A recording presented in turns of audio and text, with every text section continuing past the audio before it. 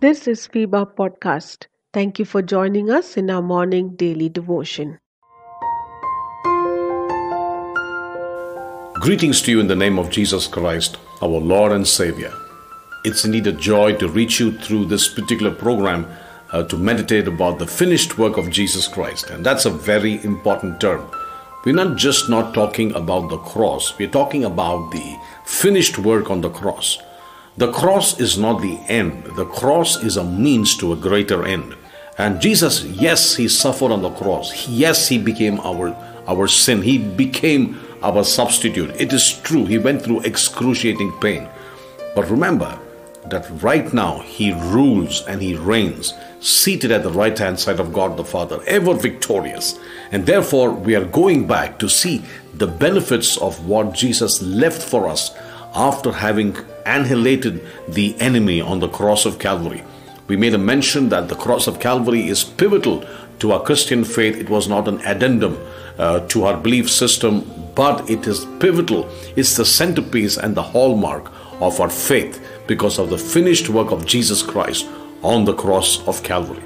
In the Gospel of John, chapter 19, reading verse number 30, so when Jesus had received the sour wine, He said, "It is finished." And bowing His head, He gave up His spirit. In other words, before He concluded the whole episode on the cross, He cried out, "It is finished." The original text will use the word tetelestai. The word tetelestai means paid in full. Basically, this is an accounting term. And I can relate to that so very well.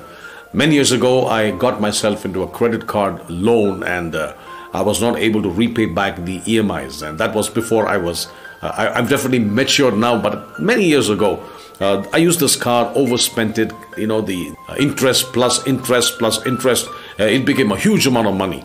And people from the bank started visiting my home and harassing me and saying, "Sir, you need to make payment." And I didn't have the capacity to make payment then because what was small increased multiple times and it became quite a huge amount of money. You see, my dad was watching the whole thing and then he came to my rescue.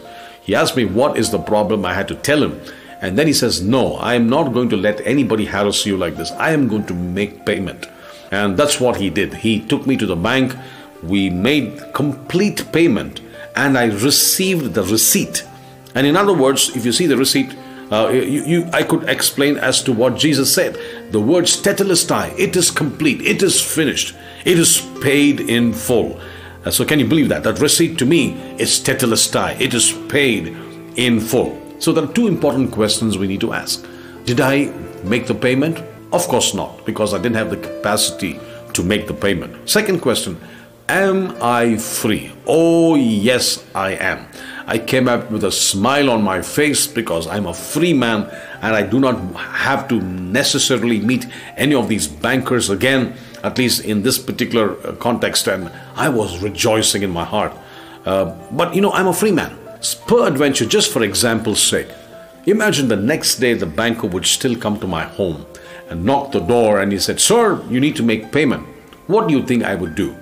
I would politely bring the receipt out and show it to him. And there in that receipt, it is said, paid in full. The receipt says, tetelestai, paid in full. And so, the issue today is this. Jesus has paid it all. He says it is finished. And if He says it is finished, it is finished. There's no more addendum to it. It is done. Paid in full. Everything man owed because of sin, that has been paid in full by the blood of Jesus Christ, by His perfect death and resurrection on the cross. It is paid in full. And therefore, it is interesting that if we don't get this revelation and this truth into our spirit man, we can still unknowingly walk in bondage. Just like the banker would probably have visited me and said, "Sir, you haven't made payment." Just for the sake of example, just imagine I don't have a receipt or I don't even know my dad made payment for me. Technically, I am free, But because I do not know, I don't understand, I can still walk in bondage. You see, Jesus did a perfect job, perfect work on the cross of Calvary. As a matter of fact, the Bible makes it clear. We are not saved by the blood of animals and goats and whatever not, but by the precious blood of Jesus. If the blood of animals can kind of hold sin or cover sin for 1 year, imagine the perfect sacrifice of the blood of Jesus. It is finished. It is complete. So today the message is walk in that revelation. It is complete. Nothing needs to be done. For more details, please contact 916364252164 or email us to info@fibaonline.org.